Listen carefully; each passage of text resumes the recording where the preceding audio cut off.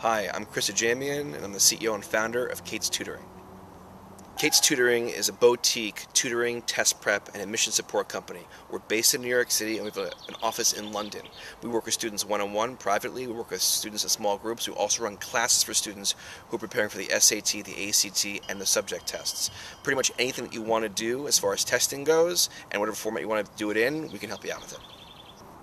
The U.S. admissions process is a holistic process because the admissions officers at the universities take a big picture standpoint when considering your application. They're looking at not just your test scores and grades, but also your extracurricular activities, your essays, what story, what picture are you painting of yourself, who's the whole person that you're presenting in your application, and that's what they're looking for, and that's what you're being judged on.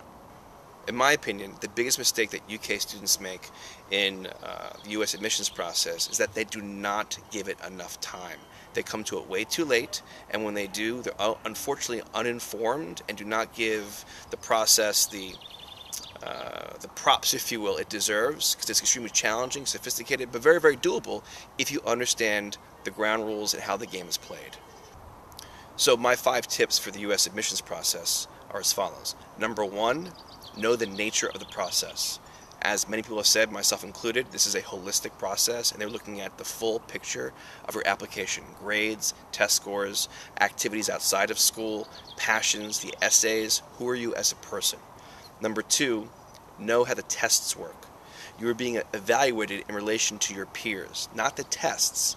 You're not being graded or evaluated on how well you do on the exam, but rather how well you do in relation to the other people taking the test. And these are not exams that can be taken just by rolling out of bed. You have to prepare for them because they favor those who are prepared the best to take them. Number 3, know the competition. Yes, you are going against your best friend many times in the application process. You want to look at the process as not a competitive process from the standpoint of me versus the other person, but really, who am I? How can I present myself in the fullest form in my application and understand what makes you stand out from the crowd? Number 4, understand when to start.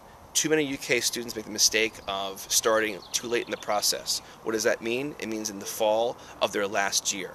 In my opinion, the best time to start looking at the U.S. Admissions and testing process is at the end of your GCSE year.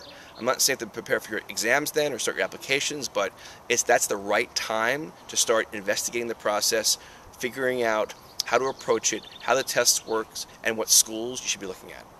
Number 5 is knowing the schools.